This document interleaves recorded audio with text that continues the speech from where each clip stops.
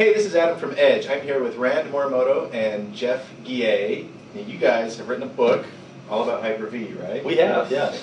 So tell me a little bit, start with you, Rand. Who are you? What's kind of your background? How did you get to the point where you're releasing books on Hyper-V?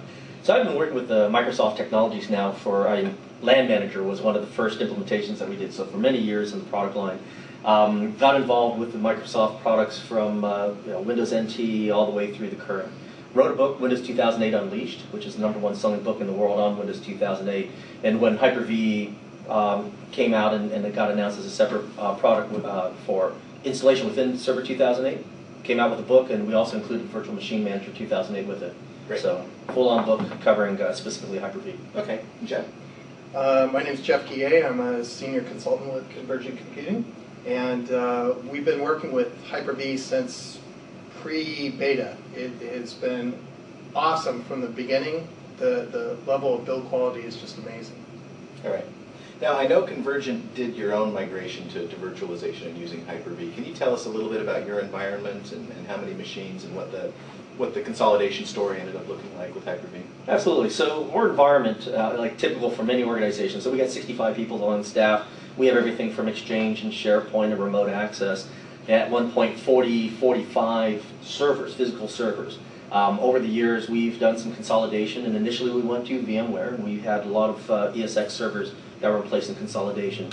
As Jeff mentioned, as we have gone in and participated in the Hyper-V early adopter, we started moving our servers, both physical as well as our VMware systems, into Hyper-V servers.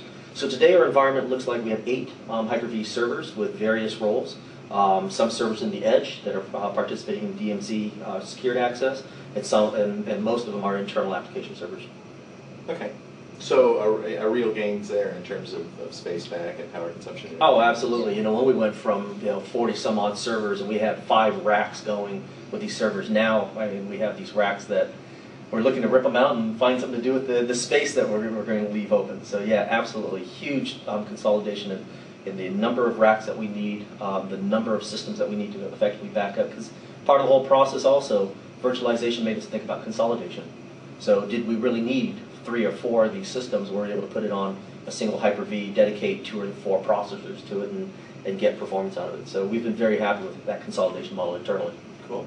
Now you spent a good section of the book here talking about planning and deployment and getting ready for the deployment.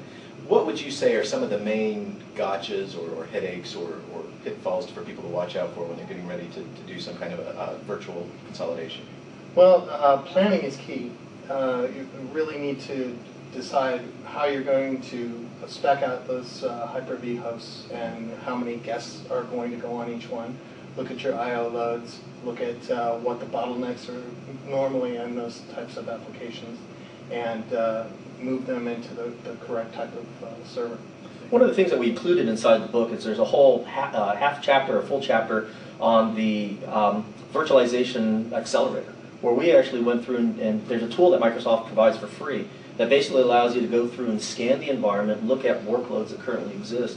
And we've taken advantage of that, and we talk about that in the book, to be able to say, here are the different workloads, this is the performance, and it actually makes some recommendations as to, can you put 5 workloads or 8 workloads on a single Hyper-V host?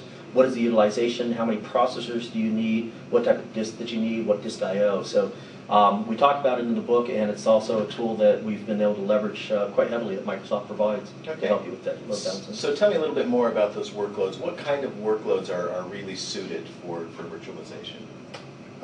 Any web server, domain controllers. We're doing quite a bit of Exchange right now. There are quite a few application servers, legacy application servers, that are prime candidates for virtualization. Get it out of the racks, put it on a Hyper-V server, and it just makes sense.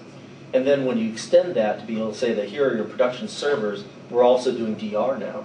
So what we're finding is that DR in many cases becomes one of those areas where not only will I put a DNS server, DHCP server, a web front end on our Hyper-V, but also be able to set up a secondary set, so that way for failover, if one server guest session fails, we fail over to another host server.